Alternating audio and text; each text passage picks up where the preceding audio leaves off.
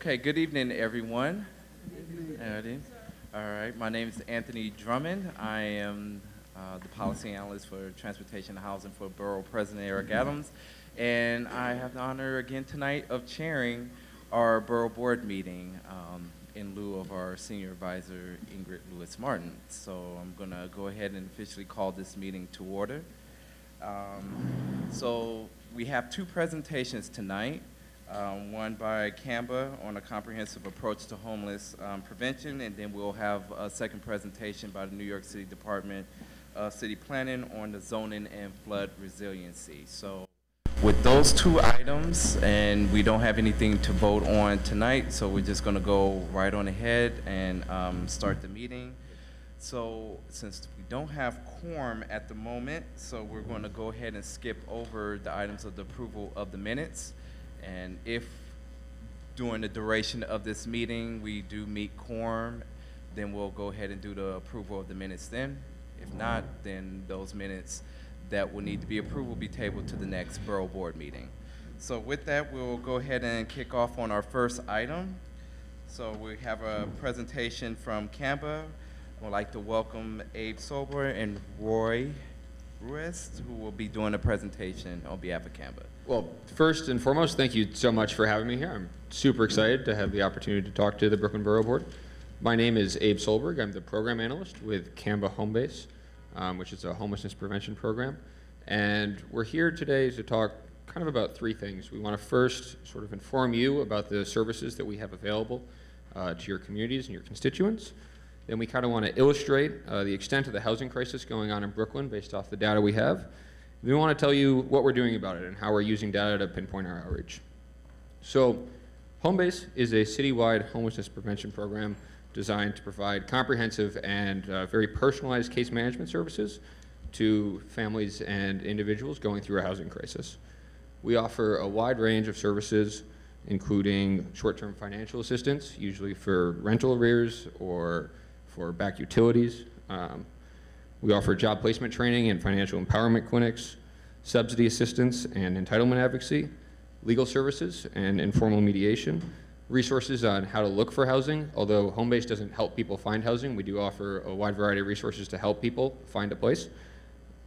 Housing rights workshops and HRA consultations with an HRA staff member on site. Our eligibility varies case by case depending on the severity of the housing crisis. We run off a thing called the risk assessment questionnaire, which was developed by the city.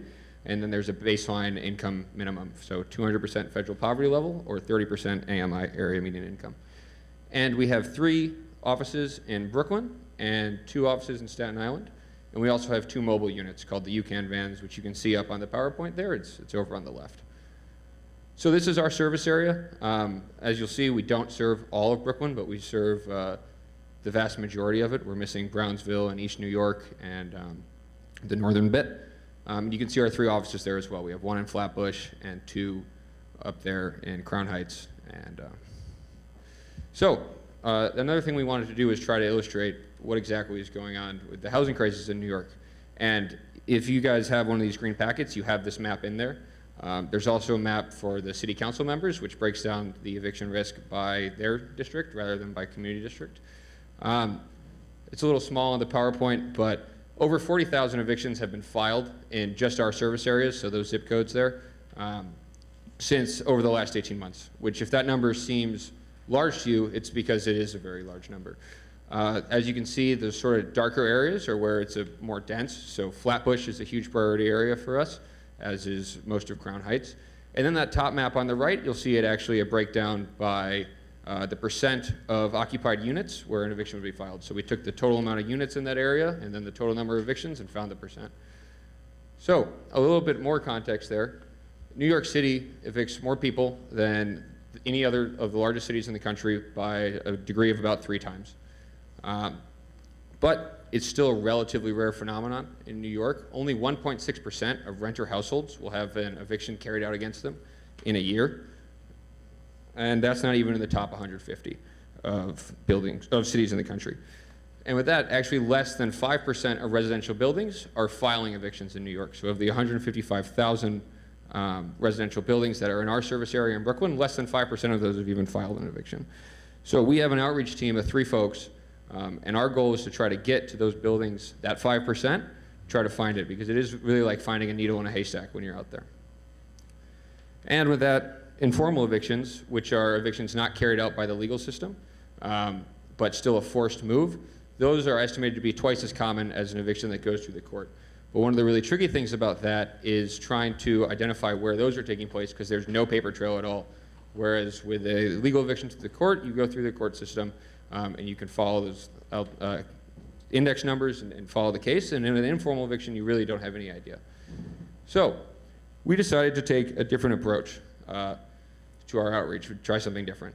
And what we wanted to do was to identify the characteristics in a building that might allow us to predict if that building was displacing people.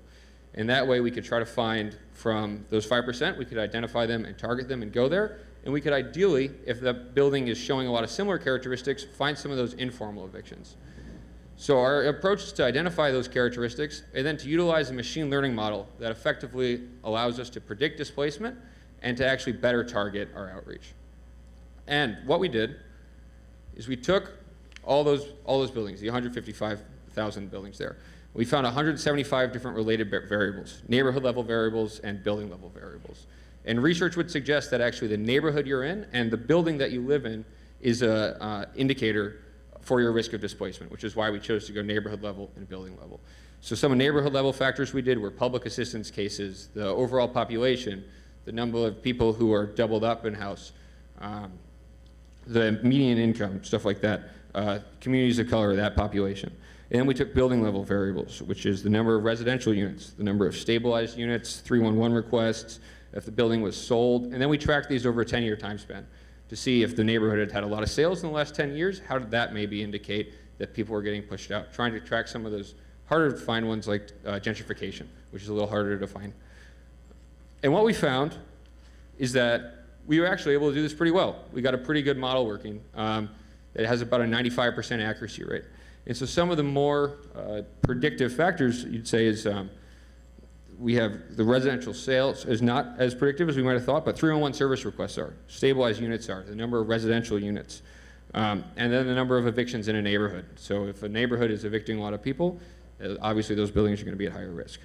So some of our key takeaways were we need to look really closely at landlord portfolios. One of the most interesting things that we found is that if a landlord owns 20 buildings, each one of those buildings is more likely to be displacing people than if a landlord owns just one. And that's something that would track with something that a lot of tenant organizers might tell you. You know, if your landlord's not in the community, they're not there to see what they're doing.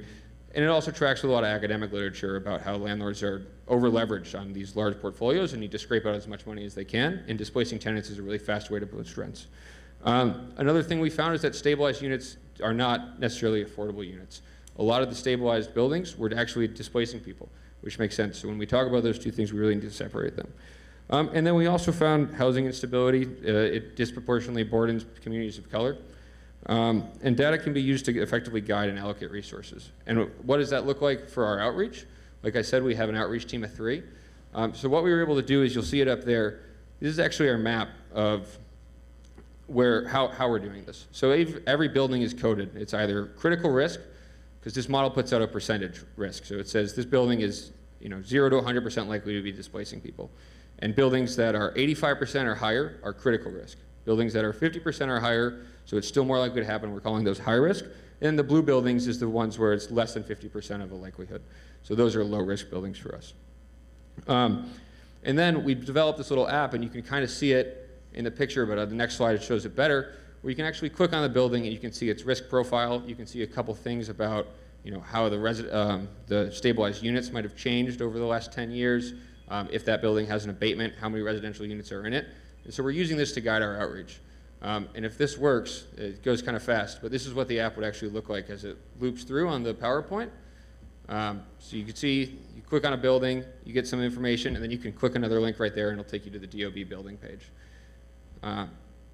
So that's kind of what we've been doing, and I'm happy to answer any questions about it, especially about our services. We have 3 offices in Brooklyn, as I mentioned. Their addresses are here, and their addresses are in those packets as well for anyone who wants to pass them out. And then for folks who might have constituents who are outside of our service area, there's a link at the bottom there, and you can find it on the website to find the other home-based offices that will serve your communities. Thank you. All right, thank you very much. Appreciate it. Are there any questions from the board members? All right, we'll go here to starting off here. Therese. Community Board 15. I'm a little confused. Mm-hmm. You're here home base of homeless prevention. Yes. You're a group of 3 people. Teresa, I'm sorry, can you make sure to speak in the mic for a minute's recording? Thank you. You're a group of 3 people going around finding buildings that you think people would be displaced from. Am I correct? So not quite, but similar. So our outreach team is only made up of 3 people. To try to go out and actually be outreaching, our staff as a whole, I think, has about 190 people on it. Most of them are case managers who are handling cases for folks who are at risk of being displaced. Homebase is it's a citywide organization, or a citywide program that's administered by community-based organizations, which is why we only do that section of Brooklyn and all of Staten Island. And what we found is that previously when we were doing outreach, we would go into communities that had disproportionate risk, but still it was fairly low. Like only 1.6% of folks will have an eviction filed against them, and eviction is actually, it's the #1 reason for shelter entry. So it's the primary cause of homelessness in New York right now. So that's why we had to develop this model, to try to go building to building, because when we went out, previously we would park somewhere and hope that the right people would walk by and get our services, and that wasn't always working. So now we're trying to be more proactive and going door to door and utilizing all the data from the city to get there. Okay. Mr. Flateau? Camacho, CB4. Hold on, Camacho. I'm gonna go to Flateau, then you. Richard Flateau, Community Board 3. Couple of questions. One, have you noticed any trends over time with the evictions? And then the second thing, I didn't hear you mention the income of the tenants. And wouldn't that be probably the biggest factor? Like if somebody lost their Nope. job. So to the income point, income is a big factor, and it is one that we look at. We look at it on a neighborhood-wide basis because we're not able to get individual incomes for folks living in buildings. So we take the median income from the census tract and also from the census block, which is a slightly smaller area, to help pinpoint our risk. Income isn't actually always the biggest source or the biggest risk factor. I think lots of research has shown that previous time in shelter is a huge indicator of future shelter risk rather than income. And one thing that we do, because we serve a lot of working people who might, it's because it's short-term emergency assistance, folks who still have their jobs but might have fallen back due to a family emergency of some kind, like those are the people who we can really try to help the most. And then could you remind me your first question one more time? Yeah, what trends have you seen over trends time with the evictions? I think, Roy, do you want to answer that one? Yeah. Oh, I'm sorry, Roy is our community liaison, by the way. He's the one who's actually going out and doing it, so he might be able to talk more about what he's seen. Thank you. Like he said, I'm out there all the time. I'm going building to building, knocking on people's doors. One of the biggest trends that I've seen in the past 2 years of doing this is that a lot of people get evicted because they're uneducated in how the housing system works in New York City. They don't know how the legal process works. They don't know how the court works. They don't even know how an eviction process works. They don't even know that the police or the landlord don't have the right to displace them physically. Like, they have to go through a court process, get an issue out, a warrant to a. I'm sorry. Have evictions been going down? Are they going up? Have they been stable over the last few years? I wouldn't be able to tell you that information. I think it's more good.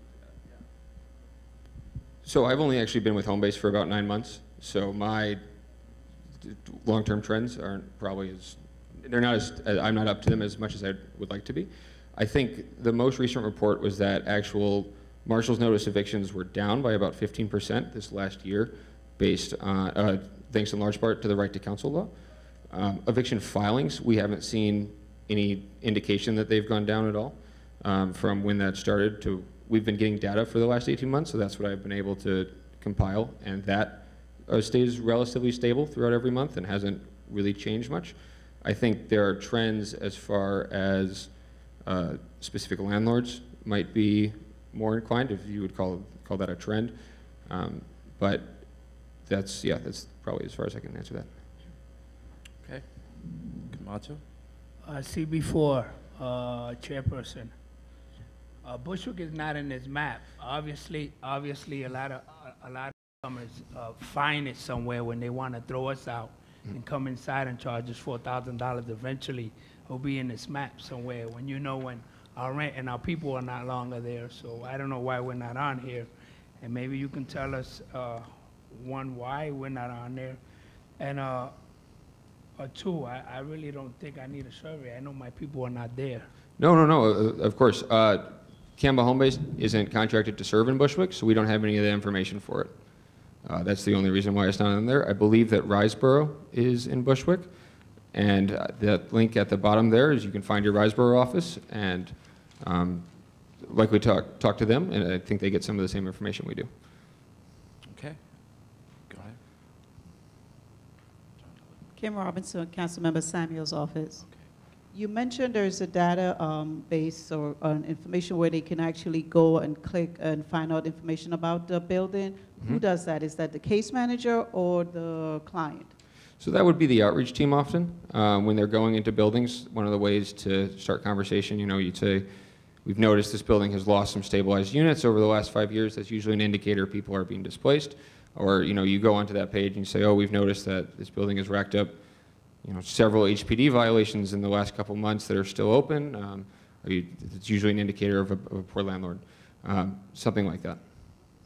There's a follow-up question with that. So let's say you do notice that there's a building that falls in those categories. What does Homebase do? So ideally, that building then gets captured by our mapping tool, and when we go out into those zip codes, we're able to see the building and go into it and knock on doors and try to make conversations and effectively get people our resources if they need them. Okay. CB17? I am Barrington Barrett, Community Board 17. I would like to know, you've listed several zip codes there, but I know you've noticed you've omitted 11203. Does that mean that there's no eviction file in this zip code? No, so that just means that we don't serve the zip code. Oh, okay. So the only zip codes we serve are going to be on, I think it's the third slide, and then they're also at the bottom of the map, so I have them listed all out. So if your zip code's not on there, it doesn't mean that people aren't being displaced. It just means we don't have the data for it, so we can't comment on it. But is it where someone from that zip code could get assistance from your agency? Likely not from Canva, but they could speak to their home-based provider and see if they're able to get the data, yes. And who would that be? What base is that? Because it's not listed here. Is that in, 11203. is that Northern or, that's probably Riseboro then. Yeah. Okay. Would be my guess. Okay. All right. Yeah. Any Oh, other right on. questions? Not so much a question. So Gomani Bravo Lopez, Councilmember Levin's office. Obviously, we've been in touch with you guys in the past. Yep. I just want to thank you guys for coming out here to present today. But also state that Canva, obviously working with them from folks who may reach out citywide that aren't getting the services they need directly from DHS. I think they've been fantastic in connecting folks, even if it's not in their catchment area, to Riseboro, or the DHS actually keeps on the Department of Homelessness website a list of service providers by zip code. So that's just another area, but I know they've been fantastic in connecting when they cannot provide those services themselves. Thank you. Thank you so much. Okay. Ms. Johnny? Nijani Granville, Community Board 8. Can you tell me basically what percentage of Brooklyn you do cover? We cover, what would you say, right? 70% of it?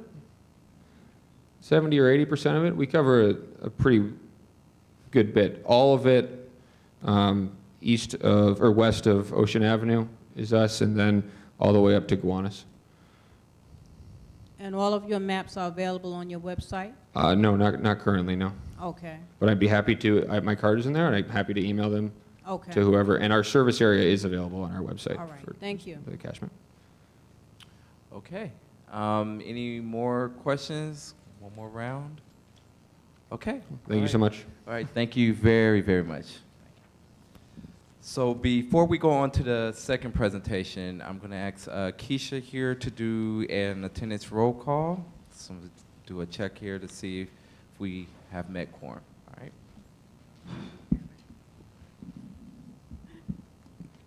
Councilmember Barron. Councilmember Cornegy. Councilmember Cumbo. Councilmember Deutsch. Councilmember Espinal. Councilmember Eugene. Councilmember Brannon. Here. Councilmember Yeager. Councilmember Lander. Councilmember Levin. Here. Councilmember Mizell. Here. Councilmember Ampry Samuel. Councilmember Menchaca. Councilmember Reynoso. Councilmember Traeger. Councilmember Williams.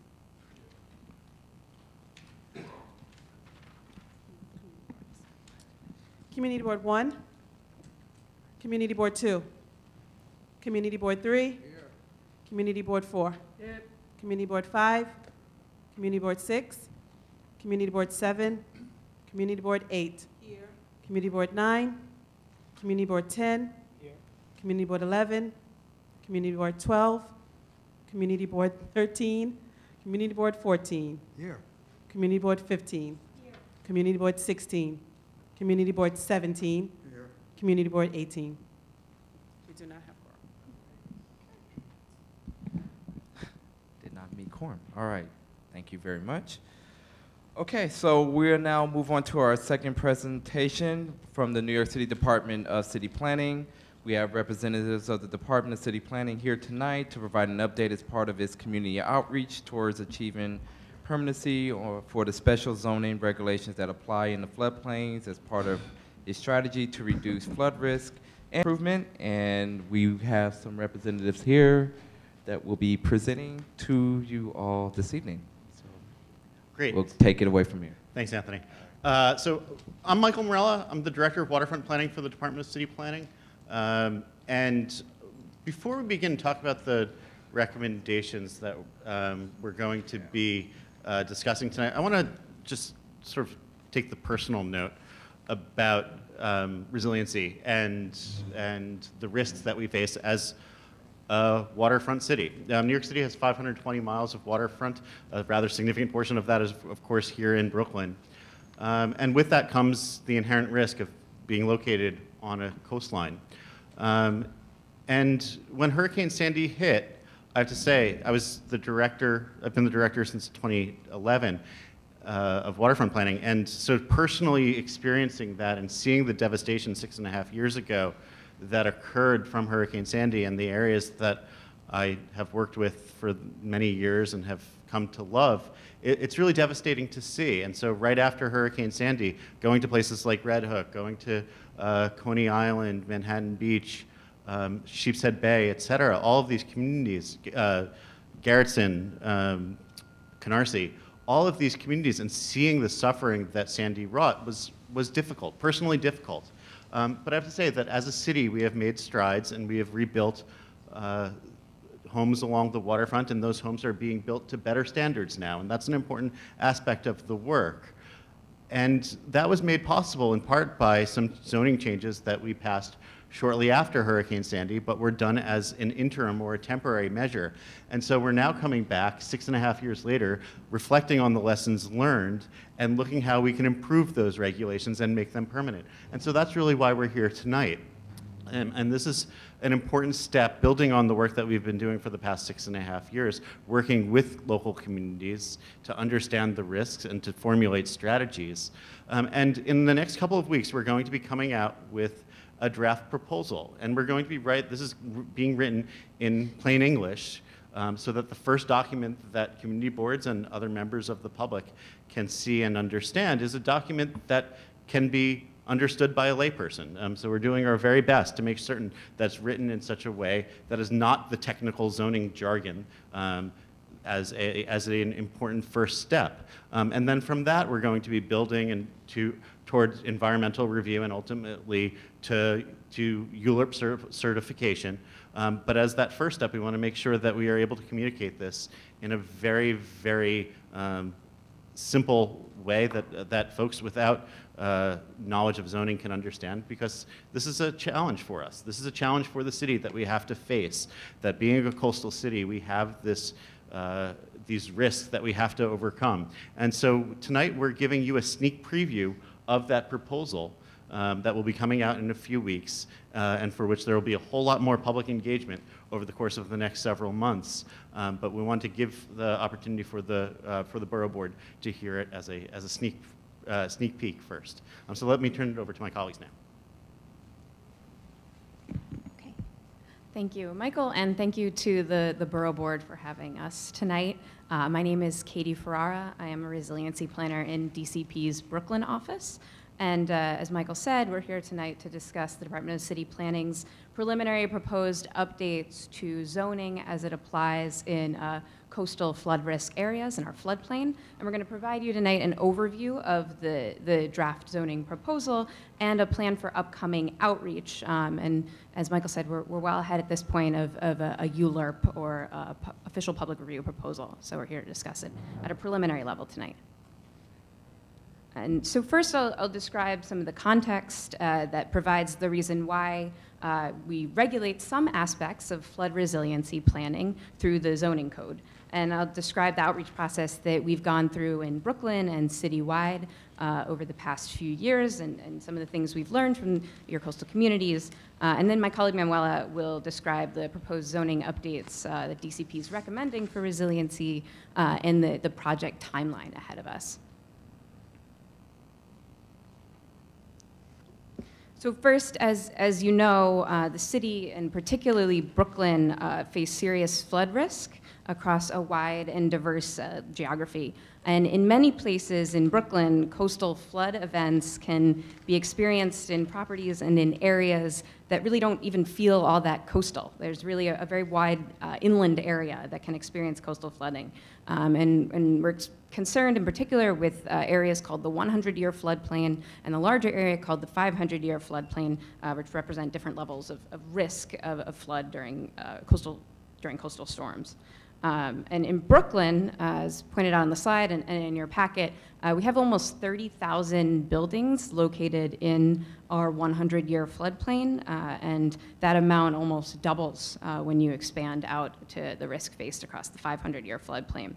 And just for a little context, 500-year floodplain, you label it that way, 500 years sounds infrequent, but as I'm sure many of you recall looking at this map and looking at the two areas, during Hurricane Sandy, the floodwaters went well past the 100-year floodplain projected line and well into the 500-year floodplain area and affected about half the lots in that area. So it is a very real risk that we face.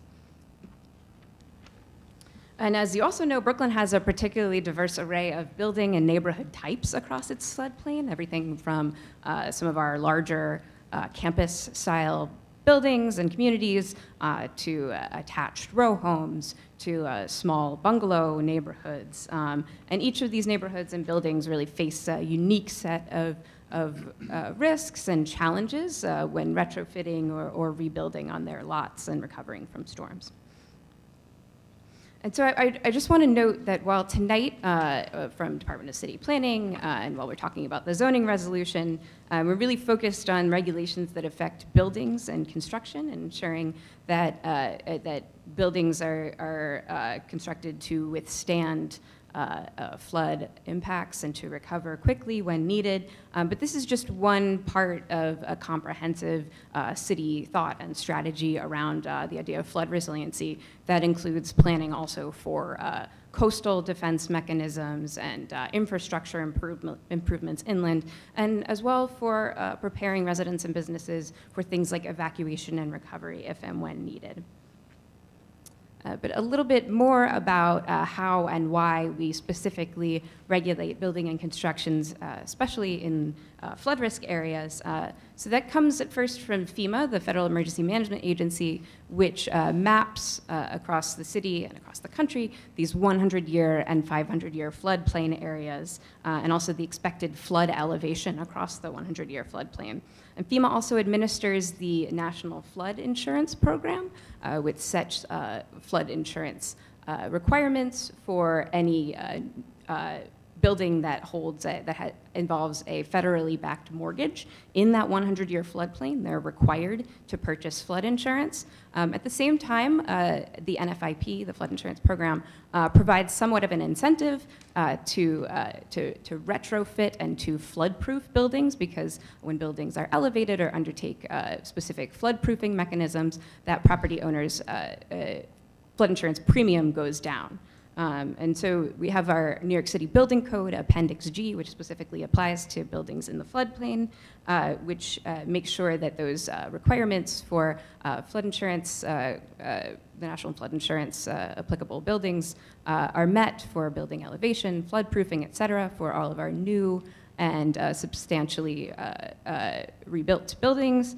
And also, what happens here with the what happens here with the zoning resolution is that the role of the zoning resolution is to accommodate those requirements and make sure that there's flexibility, so that any building in the floodplain has the ability within the city's land use regulations and building dimension regulations to also be as resilient as possible and have to incur the lowest flood insurance premium as they can. So DCP has had 2 instances of citywide updates to zoning as it applies in the flood zone since 2013, the intent of which both times was to better facilitate recovery following Hurricane Sandy. So first in 2013, we had a temporary zoning text update that removed certain barriers that we were aware that buildings that were rebuilding following Hurricane Sandy and how now had to meet these more advanced building code requirements and flood insurance requirements were facing. So we removed those barriers through an emergency zoning amendment provision in 2013 that does have an expiration date. And then in 2015, certain neighborhoods were facing additional challenges based on constraints of their lots and other oftentimes these were older neighborhoods that faced challenges with the documentation they needed to provide to get building permits to rebuild, and so there were select neighborhoods that were applicable to what was called our Special Regulations for Neighborhood Recovery, or SRNR, in 2015 that simplified those documentation requirements for some of those older buildings. And in Brooklyn, the application was in Canarsie, Sheepshead Bay, Garrettson Beach, Seagate, and Brighton Beach, if I recall. So I just have a couple of slides to quickly go through what some of these buildings look like before they were recovering from Hurricane Sandy and after with the current zoning text provisions that are in place. It might be a little bit hard to see on the screen, but this is available in your packet. This is a row home in Red Hook, and some of the things you can see happened in the after case here is that there was an internal elevation of the livable space. You can see the windows are elevated, and basically the only thing left on the ground level is the entryway. So all the livable space is above what's called the design flood elevation for safety. And they've added a flood vent for wet flood proofing at the ground level, if you look closely. And they've also added some floor area after a setback on what was previously the roof or the highest point of the building. And it's possible that this floor area actually replaced lost livable space that would have been below grade previously, but had to be filled in to meet current building code. And next, a very different type of built condition and neighborhood. This is one of the courts neighborhoods, the bungalow courts in Sheepshead Bay. And in this case, the neighborhood was rebuilt and elevated above the flood level. And of course, this was quite the undertaking through our Build It Back program. But it was also a tremendous opportunity for DCP to learn some of the critical challenges that neighborhoods like this were facing that led to the proposal for the SRNR for documentation, and also allowing this kind of stout building envelope that might not fit with zoning otherwise on these very narrow lots. So that SRNR came from experiences like this and now applies more broadly than these individual Build It Back court neighborhoods. So now I'll describe some of the outreach that DCP has done on zoning resiliency so far over the last several years, and a few of the key issues and concerns that we've heard through this outreach process across the Brooklyn floodplain. Since Sandy, the department has conducted a number of studies to understand what the barriers and incentives are for property owners in the floodplain to undertake resilient construction and retrofitting. And the neighborhood-specific studies in Brooklyn were focused on Canarsie, Sheepshead Bay, and Garrettson Beach. But we also conducted citywide studies on certain industries and building types that were common in the floodplain, such as ground floor commercial retail and art spaces. And in addition to those studies, we came out to community boards, to council members and others representing floodplain communities and neighborhoods, and also held a number of zoning and urban design workshops with both architects and community groups to understand better understand some of the challenges and the design ideas that were being generated in flood risk communities. And I hope that some people were able to make it to the workshops that we had in 2017 in Red Hook and in Coney Island. And I'll note that over the last summer, I think in June of 2018, we published a summary of the outcomes of all of that outreach in a summary document. And just to kind of quickly go through the key findings from all of that outreach, there was definitely several key concerns about current zoning and flood resilient design in general that we heard over and over again that is part of the key goals of what we're aiming to address now. So first, in that photo number 1 there, it's representing that some people want more flexibility than they're currently given in order to elevate buildings above today's projected flood level, since they understand that sea level rise and climate change will mean potentially more impactful flooding. And in addition, we've heard from people with properties outside of the 100-year floodplain into the 500-year floodplain that know that flood risk is increasing for them and that want some of these flexibilities to be applied to their properties as well. Number 2 is representing something related to our SRNR process, which is that text amendment applied what's called we call the cottage envelope, which is what I said, that short and stout and minimal side yard, kind of bungalow style building, which is a unique envelope that wasn't previously allowed in zoning. There's an interest in allowing that in a wider spread of communities across the floodplain. Third is a significant concern across a lot of neighborhoods in Brooklyn. These are homes that happen to be built in areas designated by the zoning resolution as manufacturing districts, many of which are in the floodplain. Homes in these districts are not able to get, at this point, building permits to do the kind of rebuilding and retrofitting that they would need to become flood resilient. So there's an interest in expanding the rights of those properties at this time.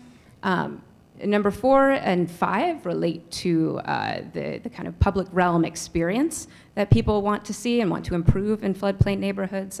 Number 4, you see kind of a common risk of an all-residential building where they've just been able to only put parking on the ground floor, and people want some more improved design requirements to improve the streetscape and things that are going on along the sidewalk in these kinds of places.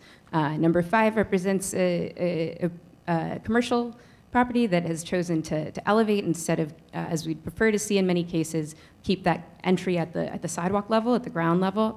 We want to support more businesses taking on dry flood proofing, what's called dry flood proofing, to get that to happen and to activate the streetscape with the understanding that it can be quite an expensive undertaking. And number 6, we also spoke with a lot of business owners over the last few years and have come to understand the challenges that they face both in regard to flood risk and also with the critical space they often have below grade or below the flood elevation for storage operations, and they're in need of more support for figuring out how they can move their space around to get out of flood risk. I'll turn it now over to my colleague Manuela. Thank you so much. So now I'm going to go over some of our recommendations that we are anticipating to release within this plain language version of the proposal in a couple weeks. So first of all, I think that when you think about zoning, the first thing that comes to mind is really land use planning. And in this particular case, for this text amendment that we are trying to advance, we are not really trying to change land use patterns across the city's floodplain, since it's such a vast area that for a citywide text amendment, it really doesn't make sense to think about it in that level. So we know that in some instances, it may be important for us to think in the local level that perhaps we should limit density in areas that are going to be probably face daily tidal flooding in the near future, and then other areas in which coastal protection can assist and infrastructure improvements can assist those neighborhoods to be protected from future flood events, that those areas could be potentially get more density in order to get more resilient building stock. However, as I mentioned, the purpose of this presentation tonight is about the citywide text amendment, and therefore we're just trying to support the planned density by giving this flexibility that Katie was talking about within the zoning framework in order to facilitate resiliency improvements for all building types across the city's floodplain. So this slide here is kind of summarizing the goals that we came up with after speaking extensively with communities. And it had been a really incredible experience, particular for me and our team, to be able to discuss this with communities. Communities at this level, they're really engaged in how building code works. And therefore, Katie mentioned several of the points that I'm going to be mentioning again to you all in terms of the recommendations. So first of all, it's really important that we think about, on a geography perspective, about the future floodplain and what areas in the city will be at risk in the next couple of decades. So therefore, the first goal here is to encourage resiliency across the city's current and future floodplain. The second goal is in regards the idea that sea level rise projections will increase the height of expected floodwaters in the event of a coastal storm, and therefore we need to allow the flexibility for building owners to incorporate sea level rise projections, so buildings that are built today or retrofitted, elevated, they can be protected for the next 10 years or the next 50 years, since when we build buildings, we want them to be in place for a long time, right? So that's about the second goal. And the third goal here is one that is extremely important, especially for New York City. Our floodplain is basically built. We have more than 90% of lots already built, and that comes with big challenges that we have all this building stock that is already in place, and they need more flexibility to incorporate what we call partial mitigation strategies that include, for instance, elevation of important equipment, important spaces above the flood level. So for those, we really want to advance our partial resiliency strategies within the zoning to allow for those measures to be deployed in any type of building across the floodplain. And then last, goal number 4 is really talking about the next storm. So we learned a lot with the 2 temporary text amendments that we passed in the past couple of years. And it's important to have the framework ready in place in the event of a future storm. So once we have a next Sandy coming, the city should be able to easily have the zoning provisions that facilitate recovery, that facilitate all buildings to be reconstructed and retrofitted. So I'll go over some of our recommendations more into detail that kind of touch base in each one of those 4 goals. So the first recommendation here is in regards to applicability of this optional flexible rules into the zoning. So Katie mentioned about the 500-year geography. This is a geography that very closely relates to the 2050s projection with the 28 inches of sea level rise. And that also kind of reaches the 2080 projections, so the moderate projections for the 2080. And so we think that it's really important to offer flexibility for lots that are not only in the 100-year floodplain, but also in the 500-year floodplain, so we can have property owners already proactively including resiliency within the work that they do. Aside from that, you see the list on the bottom talking about some citywide measures that we think it's important to touch base with this proposal. So the first one of them is in regards emergency generators and emergency power systems. This has been something that has been incorporated within campus housing across the city with HPD and IHS portfolio. And there were several issues that these agencies faced when trying to incorporate, let's say, mechanical buildings within campuses and build and have emergency generators for those campuses so people can return to their homes faster. So in those instances, we would like to offer more flexibility for any property owner across the city to incorporate emergency generators. In that way, we can really have a faster recovery process and people can get back to their homes. Hospitals can be functioning better after a storm and things like that. And then the other item here is something that I already spoke about. So in regards to the future storm, we don't know which area of the city may be impacted by the next coastal event. And therefore, the set of rules that facilitate recovery need to be in place for whatever that area is, right? So whatever area that gets damaged should get access to those rules so the city can recover. So for that reason, it's important to note that we're going to have to be coming to all of the community boards across the city, all the community boards in Brooklyn, to speak about these things and this project. So the next slide here is summarizing some of our recommendations for building envelope provisions. When I talk about building envelope, I'm really talking about regulations that try to give the shape and size of buildings for all building types across the city. So the first one of them is in regards to height provisions. In order for us to, facilitate that building owners can elevate their buildings to sea level rise projections so they can maximize flood insurance premium reductions. They can be protected for the future storm. And also very importantly, they can relocate important spaces that are usually, that are today located within basements or cellars. So this proposal would assist that buildings can pursue that work in order to be resilient in the future. And Katie mentioned also about the instances in which we have a concentration of lots that are very small and face challenges in rebuilding or retrofitting. And for those, we would like to make permanent the cottage envelope, which is this envelope that allows for resilient construction that's more into context by offering more yard flexibility in exchange of a height cap. So they are shorter, but yet resilient and future-proofed.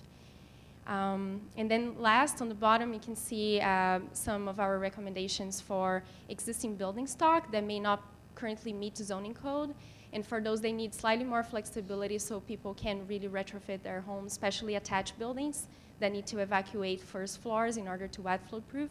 So those need more flexibility so they can relocate those spaces above harm's way. And, oh, and I forgot to mention homes in manufacturing districts. We've flagged around 800 of those instances. Those building owners, they really need flexibility, and we would like to recommend to have that in place also so they can retrofit their buildings and also be safe. The next set of slides are more in regards to building design. So one of the things that zoning can do, zoning is limited in so many ways, but one of the tools that we have is floor area allowances and the way we allow floor area to be documented in buildings. So the first recommendation is to improve upon existing floor area exemptions that we have, but make them better, make them allowed for all building types. So the first one is in regards to spaces that are dry flow proofed. Katie mentioned that dry flow proofing is very expensive. However, is a very good measure for commercial establishments in order for us to keep having our commercial spaces located at grade so people can access retail space at the grade level. So for those, we will be offering a minor floor area incentive so they can dry flow proof those spaces and keep at grade with transparency and everything that can help activate the streetscape. The second one is in regards to spaces that are wet flow proofed. For those, it's really about residential construction. They have to wet flow proof in order to allow the water to come in and out of the structure to equalize pressure. And that comes with building code use restrictions. So that space can only be used for parking storage access, or it doesn't make sense to count them towards floor areas since it's not being able to be used as living spaces. The other one is in regards to floor area allowances for the elevation of mechanical equipment. We just want to ensure that people can elevate important equipment above the flood elevation. And last, we would like to facilitate commercial businesses to relocate subgrade spaces that are often used for accessory uses to either the first or the second floor, and then make permanent some of our existing parking allowances to facilitate parking to be placed below the building. And last, make sure that we have good design standards for all these buildings, all building types across the floodplain, so we can continue to have a good streetscape. And then the next slide is a summary of our recommendations for what I was referring to as partial resiliency strategies. So those are really trying to assist existing buildings. So the first one of them is in regards to industrial businesses. We have a lot of businesses in the floodplain that have no floor area in order for them to relocate important office space or mechanical equipment. So we will be, the recommendation that came from the Resilient Industry report is to at least allow around 500 square feet for them to build a mezzanine within the building or a little second floor atop of the structure to put, let's say, an office space or important equipment that they want to make sure it's above the design flood elevation.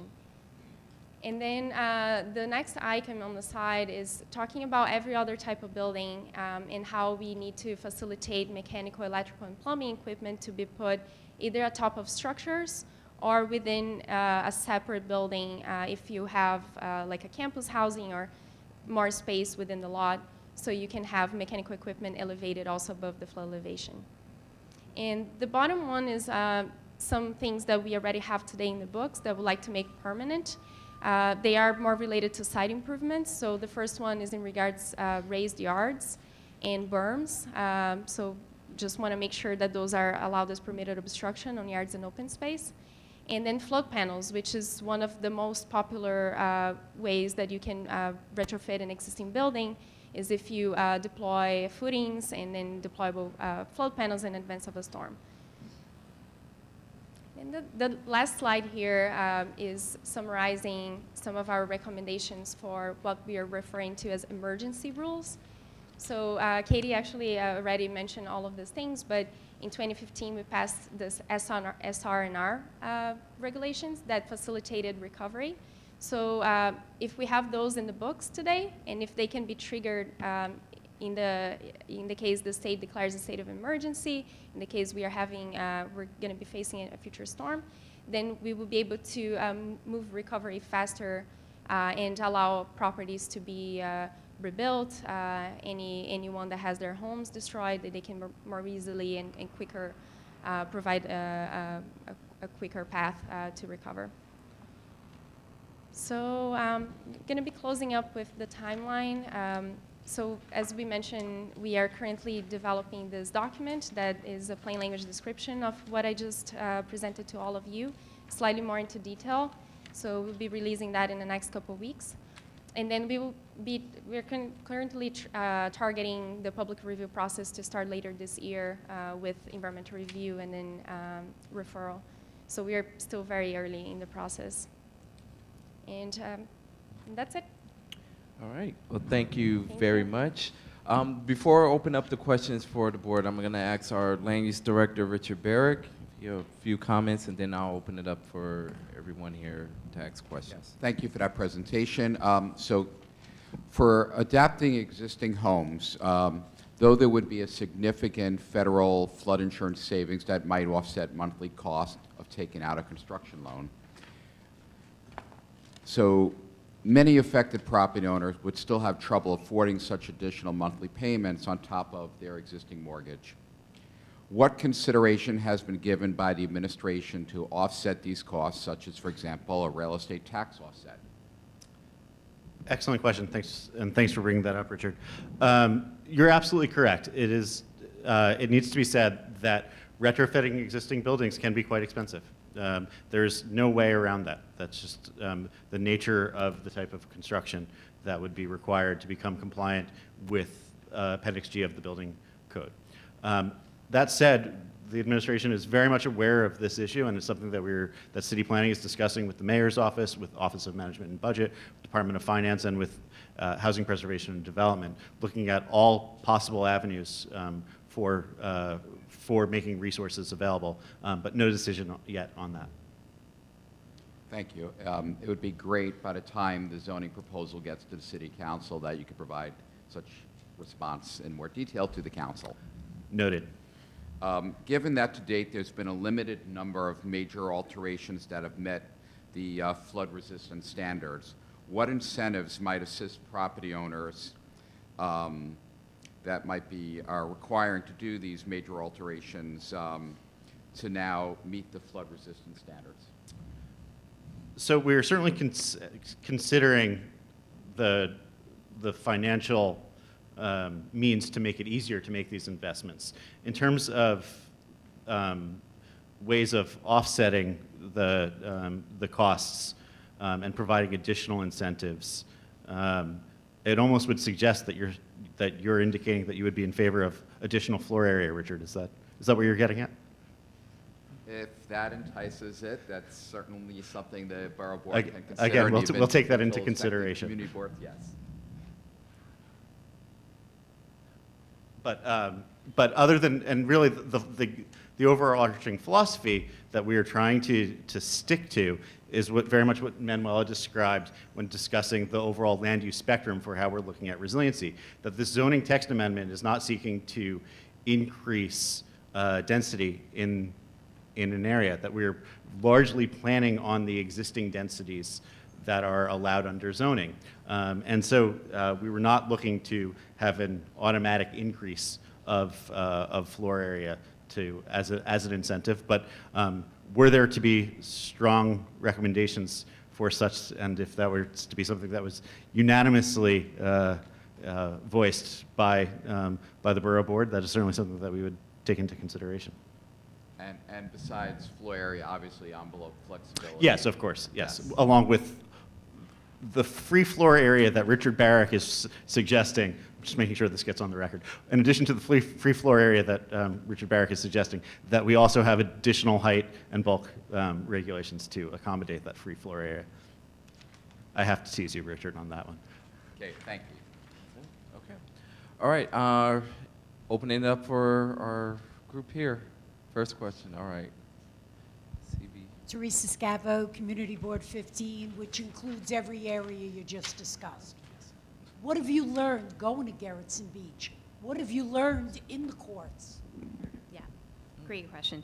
Hi, Terry. I know you worked very closely with my colleague Daphne over the last few years, and you're aware that we had our two of our key studies of areas noted as specifically hard hit during Sandy and with land use challenges that merited specific studies were Sheepshead Bay and Gerritsen Beach. And now along with this citywide proposal, we are also hoping to planning to advance specific zoning updates for those neighborhoods, including a special coastal risk district to limit density. But how do you do that in a place where you walk, there are no sidewalks, there are no side yards, there are no rear yards?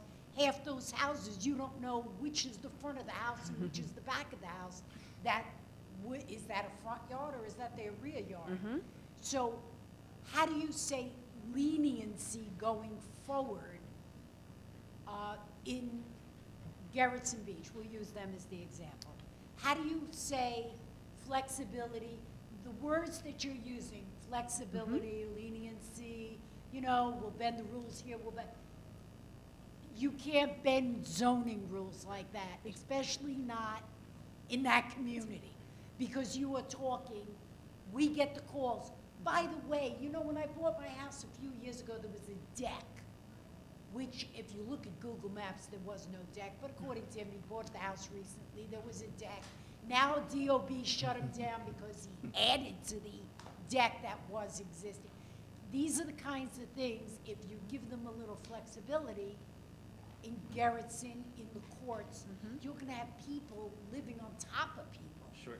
So I think, and to be clear, we are looking to establish changes to zoning that would establish new rules. That would be that would provide greater flexibility than on the existing rules, but within those new rules, people would have to comply with those new rules. So it's not to say that people are able to bend the rules willy-nilly. It would be establishing a new set of rules. And so I just want to make certain that that is clear. But who's going to follow those rules? Is it going to be your house was overbuilt with no side yards, so you're grandfathered in? You're just going to... So there were certain elements of special regulations for neighborhood recovery, the 2015 zoning text amendment, that allowed for relief from some of the documentation issues because of the scale of that issue was across neighborhoods, was very much hindering the recovery from Hurricane Sandy. And so that's a very specific issue about the documentation. We're not allowing and that's set to expire in 2020. So just a couple of years from now. We are not going to be allowing that provision to carry on without checks. One thing that we are going to be doing is that as part of the emergency measures, which is to say that think of it as a glass box that in the event of emergency, you can break that glass and get those tools quickly to fight that emergency. That's going to be one of the types of things that we would have in that glass box is types of relief in the event of either another Sandy, a tornado, some other type of emergency that gets declared, that should we need to access that, we can access it quickly so that we could speed recovery, which is the key aspect of the work.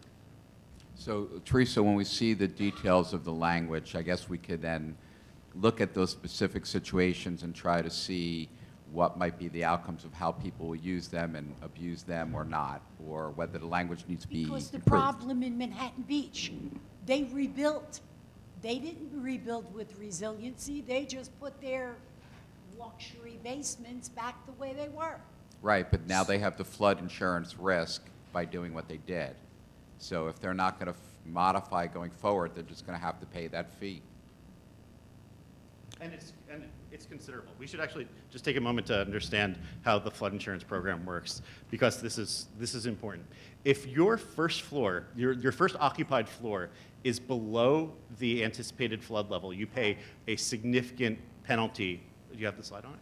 Yeah. Oh, great. No, it's one more. Yeah. Okay.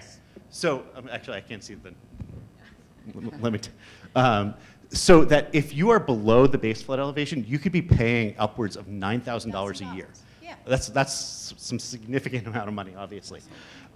Whereas if you are just at the base flood elevation, it's roughly $1,400. These are just rough numbers. And if you were to be just 3 feet above the base flood elevation, that's an annual premium of $450. So the distinction between where you're placing that ground floor makes a huge difference. And it's important to note, these are the subsidized rates that through the federal program, and that Congress is continually discussing ending the subsidized rates, which would mean that if those go to actuarial rates, the $9,000 is going to go up considerably. And today, in fact, there's homeowners in New York City who are paying upwards of $13,000 a year in flood insurance because they're below the base flood elevation. $13,000, let me repeat that. So that's one of the major motivations behind why we're looking at zoning as a way of providing a mechanism to encourage folks to elevate above that to pay significantly less flood insurance.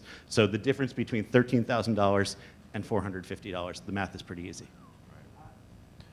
Okay.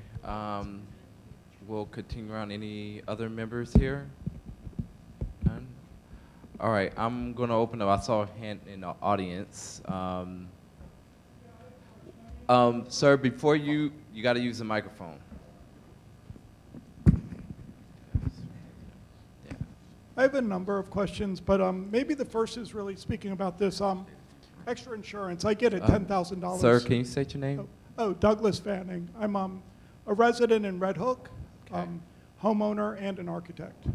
So at $10,000 a year, I mean, to lift a home that's either part of a row house or an individual house could be $500,000 or more. This is what you're asking homeowners to kind of take for granted.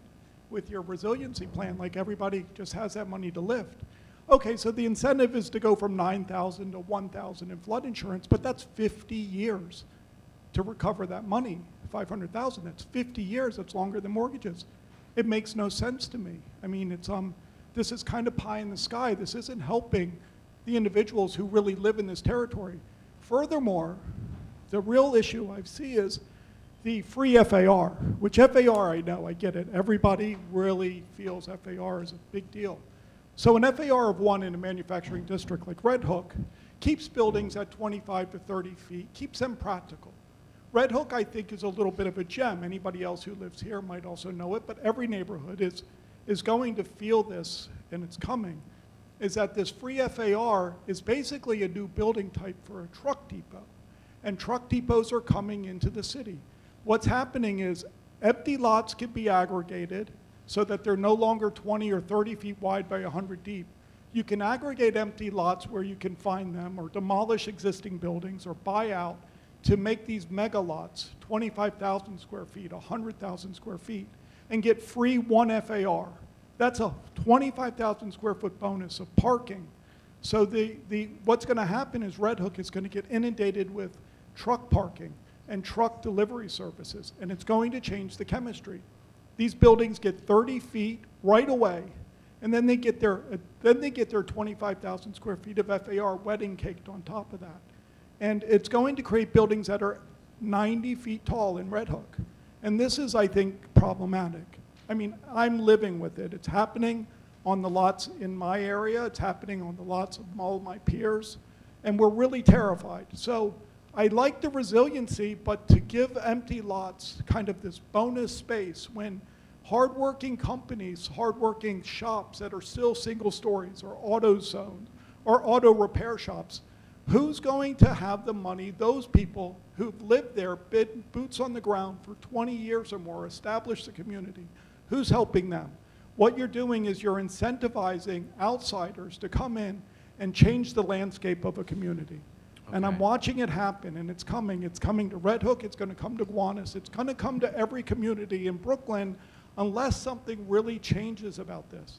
And I'm saying this passionately as a homeowner and somebody who really loves it here and really wants to build. And I have my business here. I'm in a ground floor garage with equipment that is vulnerable. I get it. I'm near Gowanus in Red Hook. But you know, if I could get my landlord to lift the building, maybe 5 feet, so some of this equipment is up, but to give 30 feet free is changing the way these buildings are going to look. And if you're asking for commercial ground floor, it's never coming. It's going to be trucks. Okay, I appreciate, thank you very much. Do you guys want to respond? There's an incredible amount to discuss there. I don't know that we'll have the ability to capture everything that you talked about, so I'd love to follow up with you after this meeting, because you did, I think, raise a number of very good points. But I would say that to your very first point about the cost of retrofitting existing buildings, it is, as I said earlier, it is undoubtedly an expensive endeavor. But that is not to say that this is the sole solution.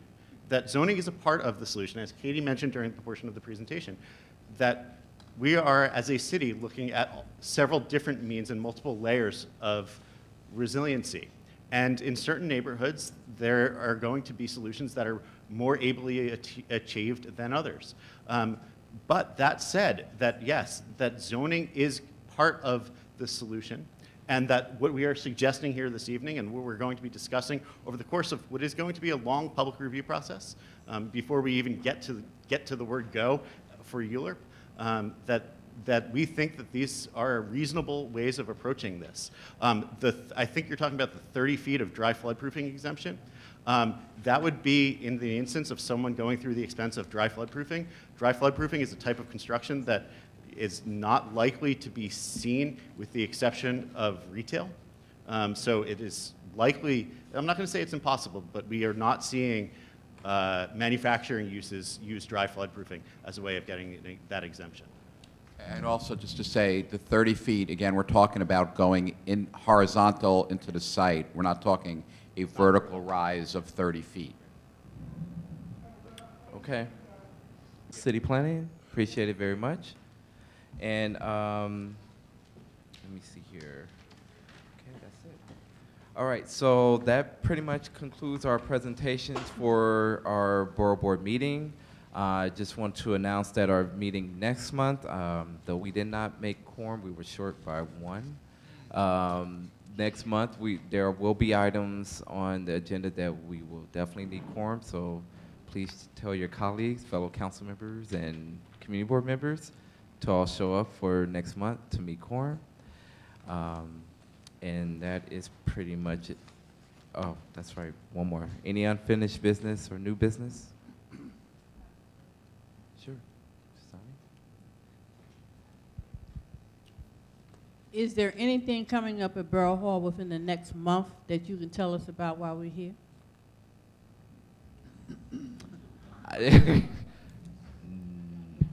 None on my end. Richard, you want? Excuse me, I don't mean I want to come to the next meeting. It's just that it kind of throws me off a little bit when I come here and then I read email a week or two later and it tells me, oh, such and such a thing is coming up. And I said, well, why didn't they mention it to us while we were all sitting in the same room?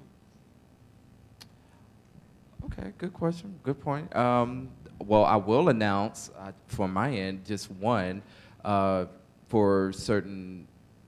Well, it could be related for everyone here. On March 15th, here at Brooklyn Borough Hall, there will be a Senate hearing regarding third-party transfers, TPT, that will be taking place in the courtroom upstairs, as well as the rotunda here. This is going to be co-hosted by the borough president, along with Senator Velma Montgomery, as well as Assemblymember Tremaine Wright. That is going to be a pretty big hearing here. Those communities and community boards, especially I know particularly within central Brooklyn, the Bed-Stuy area, that have been experiencing big issues regarding third-party transfer and deed fraud, that will be a very important hearing that will be taking place here. And this is being convened by the New York State Senate and Assembly. So I will announce that to you all now. It will be here again March 15th, which is a Friday, at Brooklyn Borough Hall. The hearing will run from 2 p.m. to 6 p.m. So I encourage you all to spread the word. We do have the announcement on our website, and there are flyers that have been distributed, and we will have our liaisons who represent your respective community boards and areas to also make that announcement at your respective meetings as well. You're very welcome. Right, and also for future meetings, we'll have our newsletters here, so you guys can be able to pick up for and share for me. All right, anything else?